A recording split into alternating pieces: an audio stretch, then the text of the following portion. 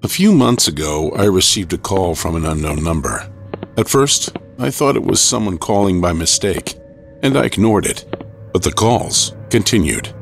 One day I answered the phone and asked, "Who is this?" A man responded, "Are you curious about who I am? Everyone who knows my identity will die." I angrily responded, "Hey, and people who prank call me, I will also kill." But he ignored me and continued talking. "Come out to the front of your yard, of your house, at midnight. Then you will know who I am." I got annoyed, so I just hung up, but the calls kept coming, so I blocked the number. A few days later, I received a call from another unknown number, and I heard the same man's voice. I got angry and cussed him out. Then he said, "Do not be angry. If you get angry, you'll get cancer." His prank calls continued for weeks, and eventually I got so angry that when he called one night, I immediately yelled at him, "I'm going to come to you right now, and I'm going to rip off all your fingers so you won't be able to dial the phone."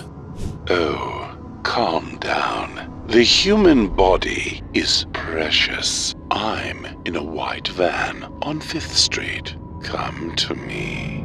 The phone suddenly hung up. No matter how much I thought about who was making the prank call, no one came to mind. I was so angry that I decided to go see the guy and show him how scary my fists could be. I called my friends, Carlos and Mason. It was at night, and these two, for lack of a better term, were tough guys, sturdy, young men, if you know what I mean, who had nothing to fear. When we arrived on 5th Street, there was no one to be seen. But there, in the middle of the street, was parked a large white van. However, the tinted windows were so dark, we couldn't see inside. We yelled at the van, Come on, get out of here, bugger! And that's when we got a call. And there and then I heard it, that familiar voice. 3 precious items delivered to me. I could not be more happy right now. My friends, they went to the van, pressed their faces against the windows, and tried to look inside. At that moment, a window rolled down, and 2 muscular arms as thick as pumpkins appeared and hit Carlos and Mason in the face, causing them to fall backwards, like helpless dolls. With a loud thud, they hit the ground, twisted like squids. Then the large man loaded Carlos and Mason into the van and drove off. Everything happened so quickly, as if it all happened within 3 seconds or so. I quickly called the police, but the van had no numbers on the license plate. The police searched for the van, but it was nowhere to be found. I was in a huge panic, and I was shaking uncontrollably all night long. The next day, I got another call from an unknown number. It was him. Oh, I was surprised. The items were in better condition than I expected. Carlos has a crystal clean liver, and Mason has very hearty, healthy kidneys. Thanks to these, I earned $100,000. Now, let's have a party. Come to me. You know the place where we met yesterday. Come at 10 o'clock tonight. Your friends, they are still here, but a little indisposed. Kinda having trouble breathing.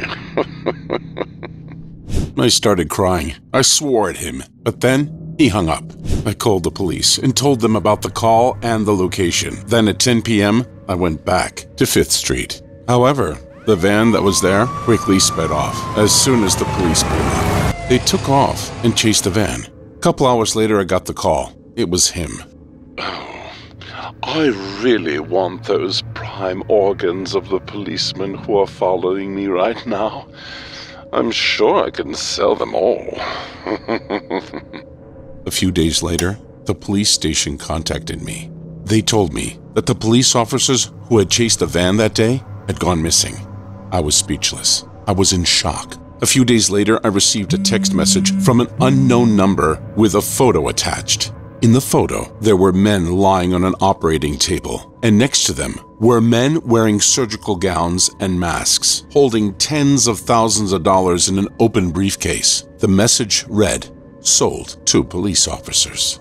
I was so scared out of my mind. I begged my parents to move away, right away. My parents, they also felt the seriousness of the situation, and so within weeks, we moved away. And at the same time, I changed my phone number. I was so relieved that I was now free from those calls from that man.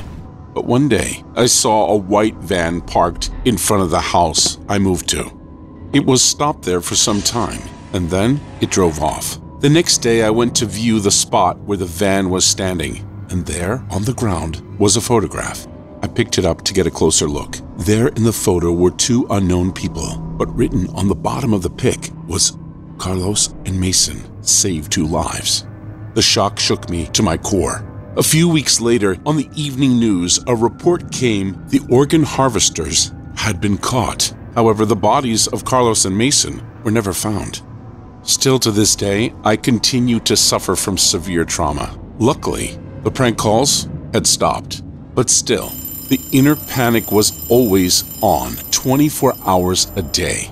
6 months have passed since the incident, but what is still scary is that a van without license plates still appears in front of my house from time to time. Every time that van appears, a rotten smell emanates within the air. Police continue to search for the vans, but with no luck and no clue of identities. I no longer leave the house without extreme fear of what could happen to me.